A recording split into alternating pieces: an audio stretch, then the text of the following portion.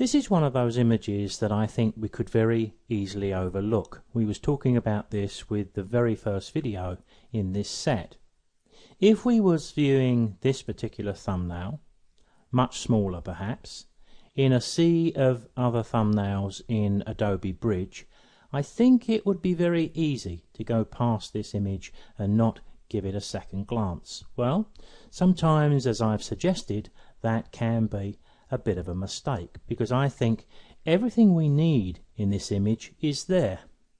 So I think all of the qualities and the ingredients we need to make this a good shot are all there. We just need to do a little work to bring them out. But will that be in color or monochrome? Well, in our case we're going to choose monochrome, but perhaps it's a bit more of a personal choice in this case, but there isn't a great deal of color there. Now I think we have good composition here. We have an interesting sky, but probably slightly less than perfect lighting conditions, but then this is not an untypical shot of the type we will all shoot in these types of conditions. So we have a landscape where we have no water to reflect light and add interest into the foreground. So let's take a look at taking this image towards the sparkling monochrome end result. And of course the typical first stage, even though we're creating a monochrome, is to go to the options to change the lens corrections to remove chromatic aberration, just in case I ever come back to this in the future, and if it's still there as a smart object and I decide to reinstate the colour, I don't forget and then introduce that horrible chromatic aberration around the dark areas against the light sky, because there's almost certain to be some here. Now the two little dots you can see in the sky in the centre there, they are in fact a couple of birds in flight, and if I zoom in you can see that, but they're not adding anything to our image. So we're not distracted with those, I think I'll deal with these, and I'll also deal with any dust spots in the sky. But in actual fact I doubt there's going to be many dust spots, but we'll talk about the reason in a moment or two. I'm going to double click the zoom to set the image at 100%, pick up my healing brush, just drop the brush size down, give a little click, and it should fix this pretty easily. And we know that if we're going to look at that, I haven't quite got that, the brush isn't big enough, so I'm just going to drag the brush out a little bit to make sure it covers all of the bird, and I'll just move that ring. So one of those rare times when Photoshop let us down, it seems to have done the same thing here, so I'm going to click that and make that a little bit bigger too. There it is, disappeared. Let's make sure we've got that one done by making that a bit bigger. I think my feather command is a little bit too high here. I can drop it back. What I was about to say was, with the image at 100%, we can go to the top left maybe, and go down and tick the box to visualize spots and start to move our way across the page. Now there doesn't seem to be very much there. I'm not seeing the familiar little donuts here, but I'm sure there must be one or two. But of course what we've got to remember, I don't think these are dust spots. We'll have a look a little later. But the thing we've got to remember with dust spots is the fact that we have a filter that sits over the top of the sensor in our camera. So any dust that falls onto the sensor, although we say it falls on the sensor, it actually doesn't. It falls onto the filter in front of the sensor. Now when we're using small apertures, that dust is focused more tightly and then we see it more. But here you can see I was using my lens probably wide open here at f5.6, and that's why we're not seeing very many dust spots. I think I'll call this to a halt. I'll untick that, hit Ctrl 0 and fit the image back on screen. Hit H to go back to my hand tool, which brings my other tabs into play, and I'll drop the saturation down to make a start. Looking up at the histogram, you can see we've got two peaks here because we've got a dark area in the foreground and the sky, of course. Let's take a look at the foreground first. The foreground does need a little more exposure. I'm going to push up the clarity. It almost certainly will brighten up the foreground. Let's see if I'm right. There, it just makes that foreground sparkle a little bit.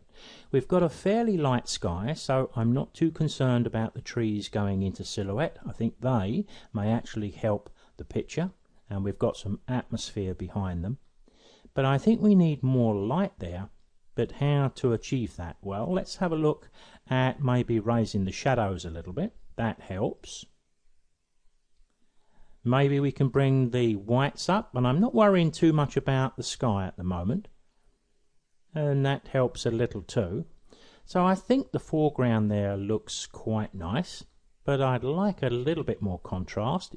Supposing I took the blacks down a little bit, then raise the exposure, and that's added a little more sparkle. I'm going to live with that for a moment, but now I'm going to see if I can do something with the sky using a graduated filter.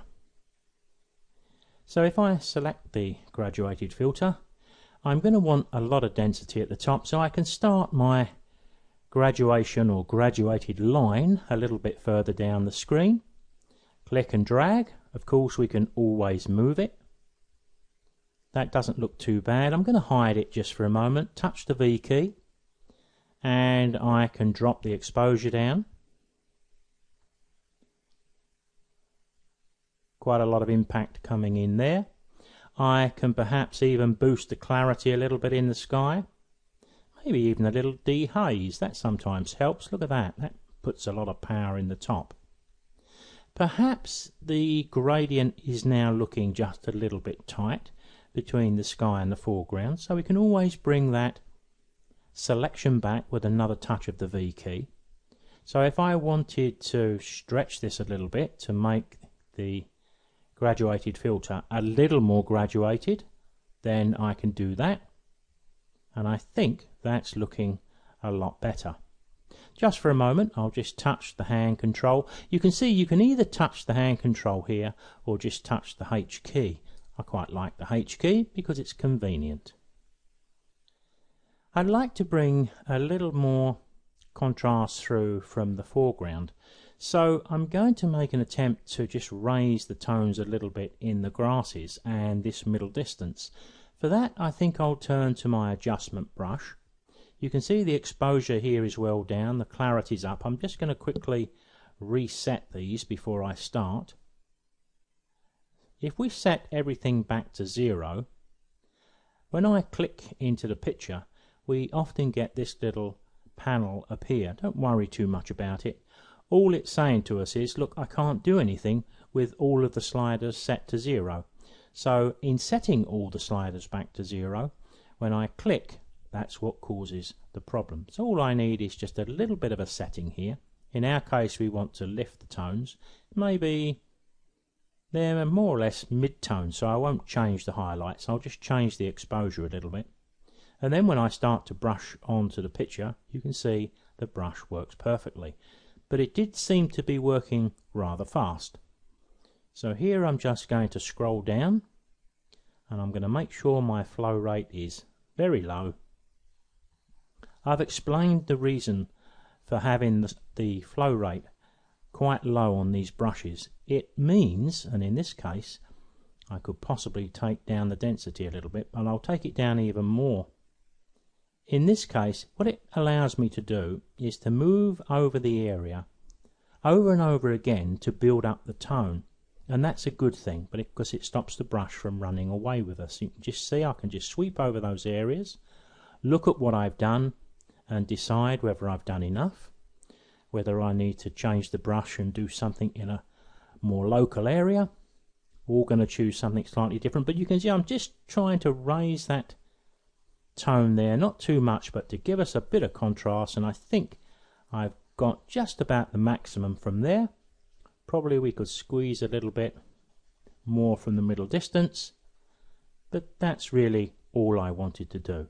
Of course, sometimes when we set the exposure, we've got our exposure set to 1.2, but we can sometimes get it wrong, and of course we may need to come in and adjust it.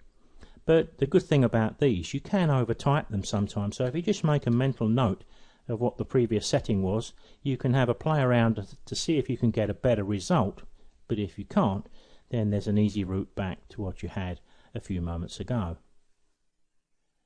I'm going to double click the zoom tool. I'm just going to take a look into the sky, and there is another bird there, so I'll get rid of that while I see it.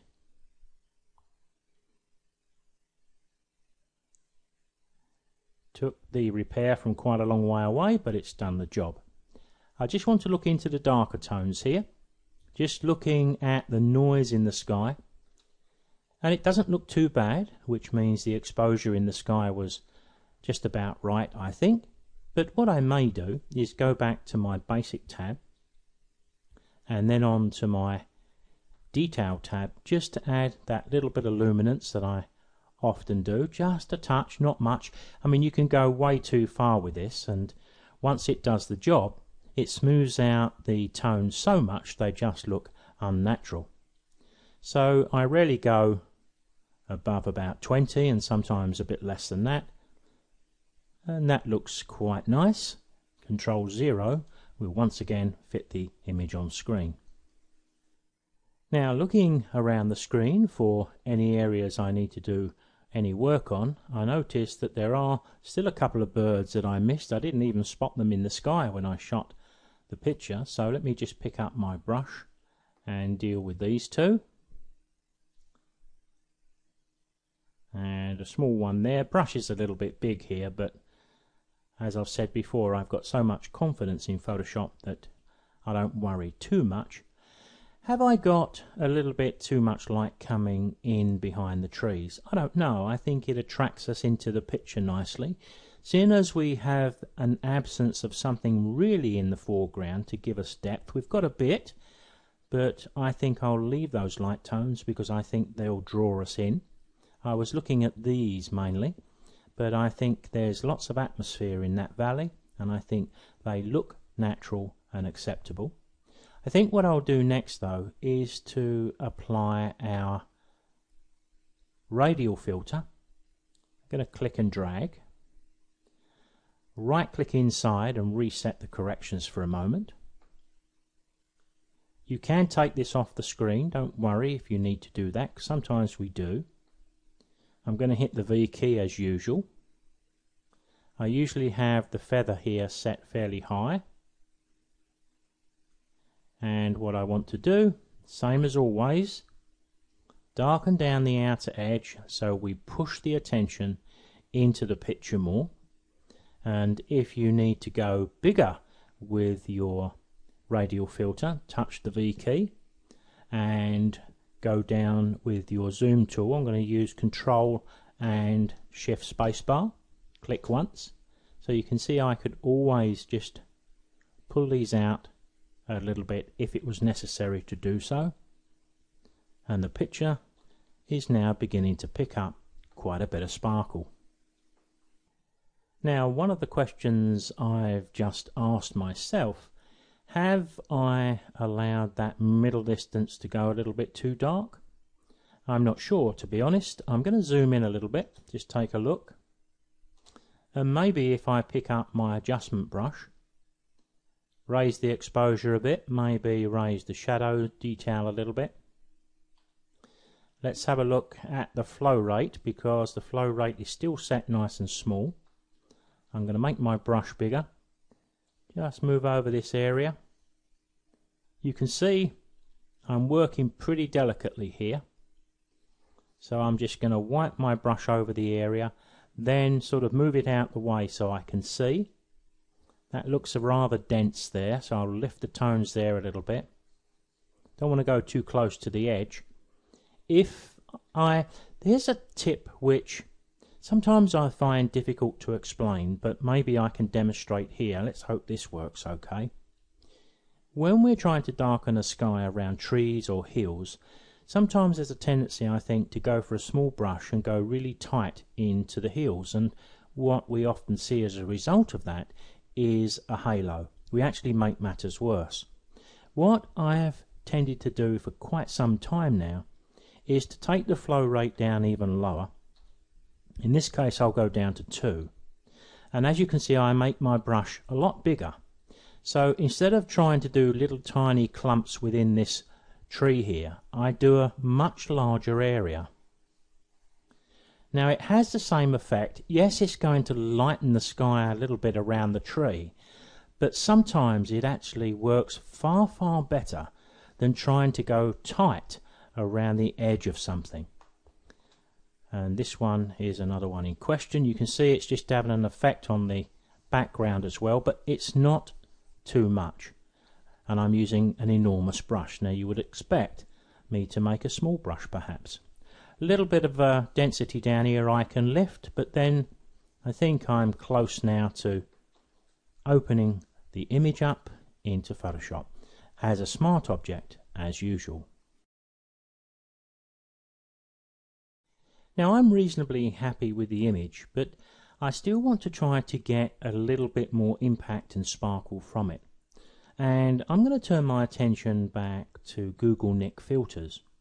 But what we're going to do here, we're going to work with a smart object. I think when we looked at the Google Nik filters before, we had our image flattened into a normal Photoshop or JPEG layer.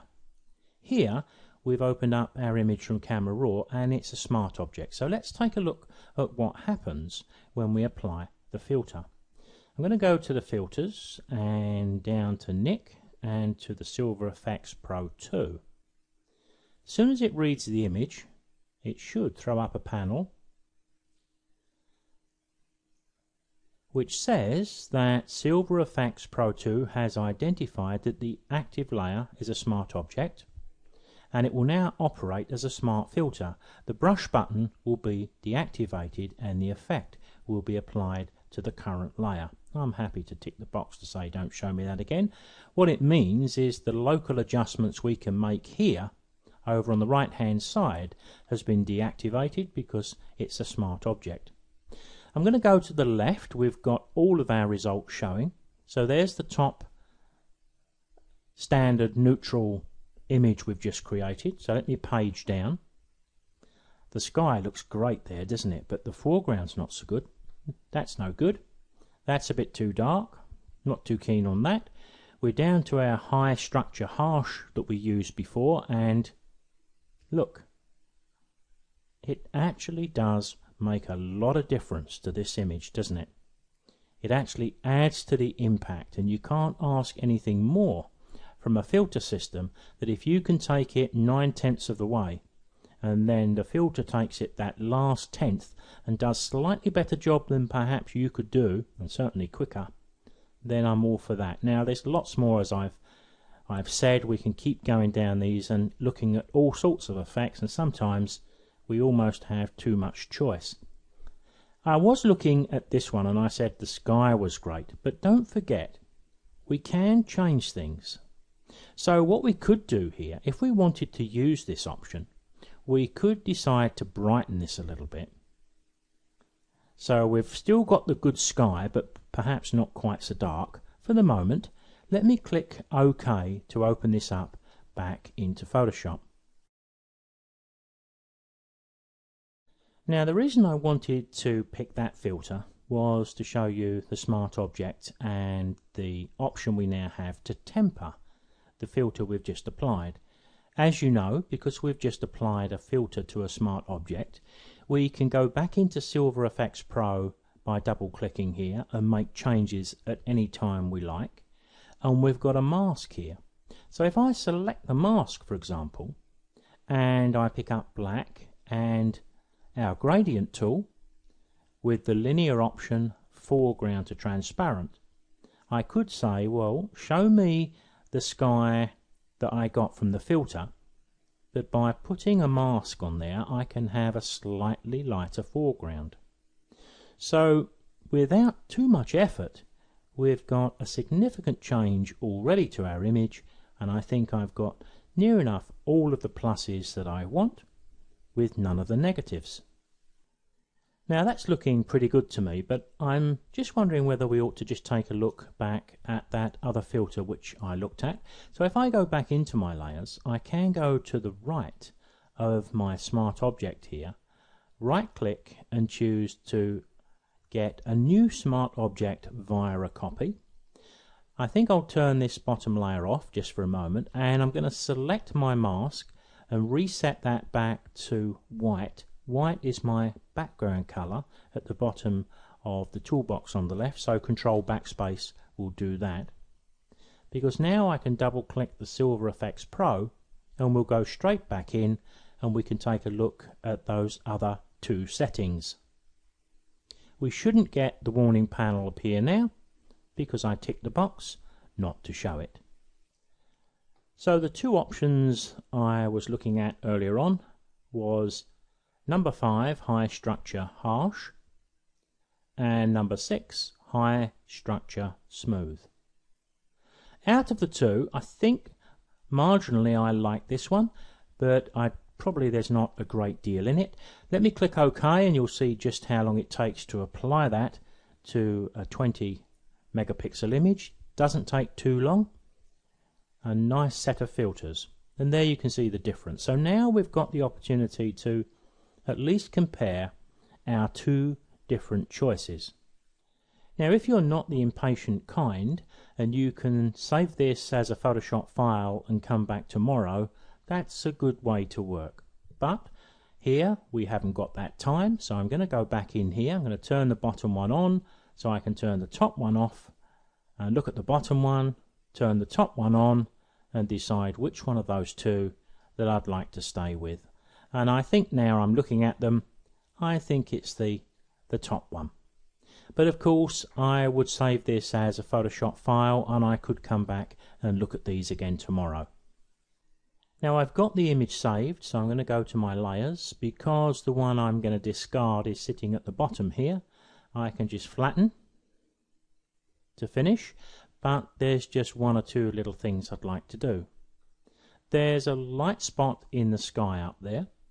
I'm going to pick up my lasso tool, make a quick lasso shape, hit the delete key and the enter key for content aware, and that's done a pretty good job there. I've got a light area right on the edge there. I think I may see if I can do the same there, see if it will replace that with a darker tone.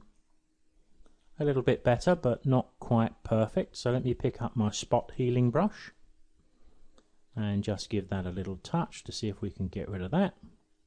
That looks alright. Another little one there. I'll use the brush since I've got it in my hand, so to speak. And a little bit light on that corner there.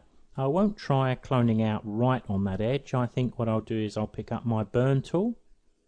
I'll select highlights. I've got an exposure of 6%. Let me just zoom in a little bit so we've got a bit of space to work. Just a little bit of darkening down, not much, but just a touch. And looking around for any little distractions that I want to touch, maybe that one there. I'm just going to give this image as well a little bit more width. I'm going to go to my image menu, image size. I'm unclicking the width and height, or unlinking the width and height by making sure they're not joined. What we got there, almost 19 inches, 20. I'm going to make the width 21 but leave the height as it is, so I get that nice little bit of elongation that makes it look much more panoramic. I quite like that. Looking around the image now with a very critical eye, I think I may just try to tone down one or two of the light tones. Burn tool once again, highlights. Keep the exposure pretty low. I may go down even lower than that. And I may just move across this area just a touch. Not much, I don't want to spoil the gradation in the background, and maybe just a little bit on that big cloud there. But other than that, I'm going to call it a finished piece of work. So here we are again with a very unfair comparison between the image we started with and the one we've completed. This one, now we've got our eyes used to the sparkle of that black and white, looks even more dull than when we first opened it up. So there's the starting image, and there's the image we've created. And there's a significant difference, as is obvious. But I do believe that thumbnail was easy to just walk past and ignore.